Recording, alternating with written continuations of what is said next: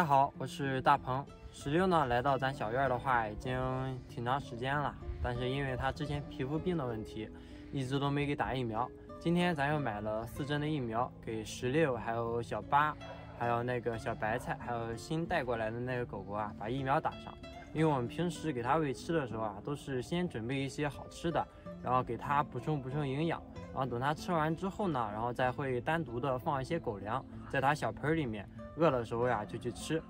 然后咱平时呢给它保暖也是像星还有16，它俩都是放着那个电暖器的。外面10间的那个小笼子里面啊，也都是有着电暖器，每天像这会儿太阳下山的时候也都给开，然后等第2天早上的时候呢，